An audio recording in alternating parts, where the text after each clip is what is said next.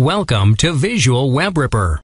In this demonstration, I'll show how to extract data from a website listing vacation homes. First, I'll enter the website URL up here.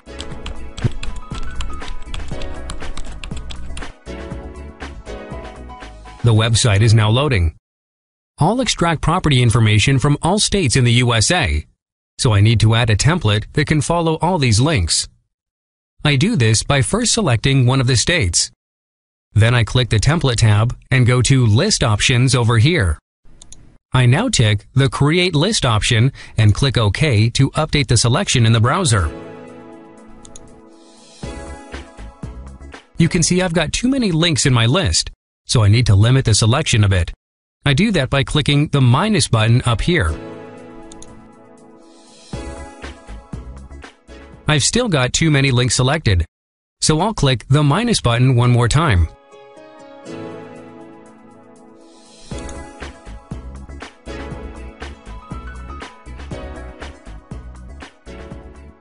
I've now got the selection I want, so I can go ahead and create the link template.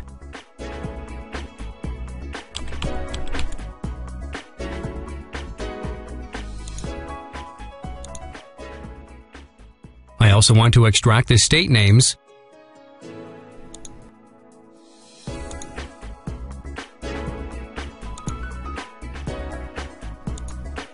Now when I open this template, Visual Web Ripper will navigate to the clicked link in the selection. This web page is listing all properties in one state, and I want to add a template that can follow all of these links. I could use the list options as I did before, but this time I'll use another, easier method.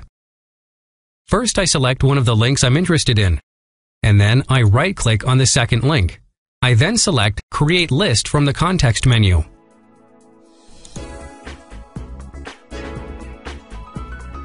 Now that I have the selection I want, I can go ahead and create a link template with the current selection.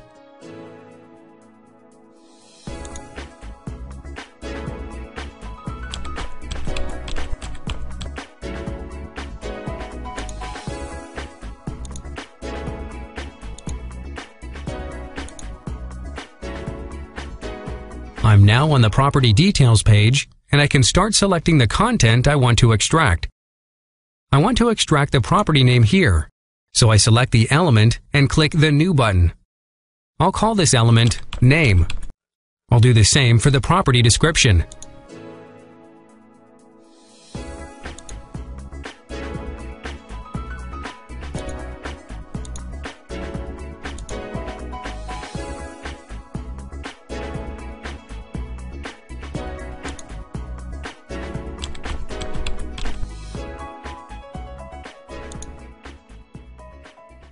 I'll also extract the URL to the web page. I do that by adding a page attribute element. And over here, I select the URL page attribute.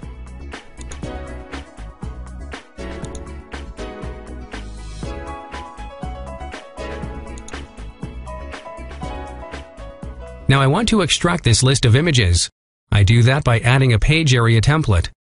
A page area template is simply a defined area on the web page. I start by selecting one element, including image and image description. I can expand a selection by clicking on the plus button up here.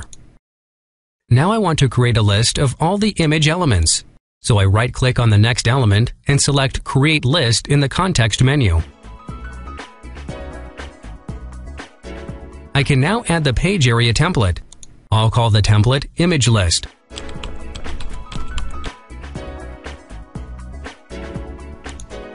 Now when I open this template, you'll see the background of the page area has turned light green.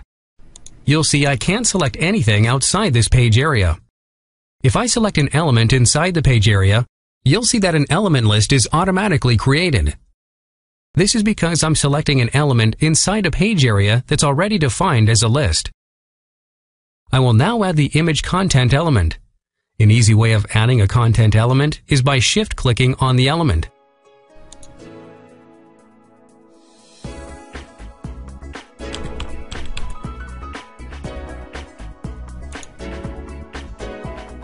I also want to extract the image description.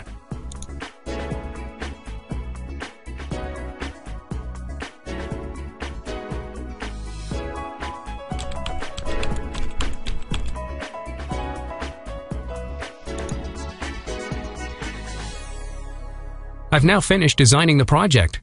I'll just save it. I can save extracted data in many different formats.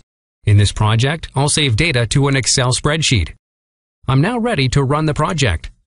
I'll view the data extraction in a web browser and also turn on debugging. This is very slow, but it's a good way to run your first extraction so you can see if everything works as expected. You can now see how Visual Web Ripper navigates the website and extracts content.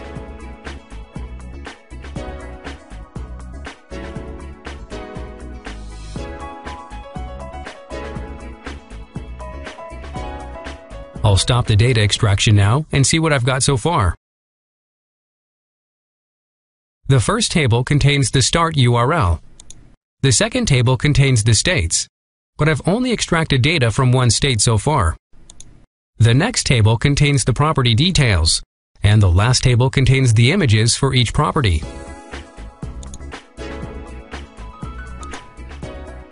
And that's how easy it is to extract data with Visual Web Ripper.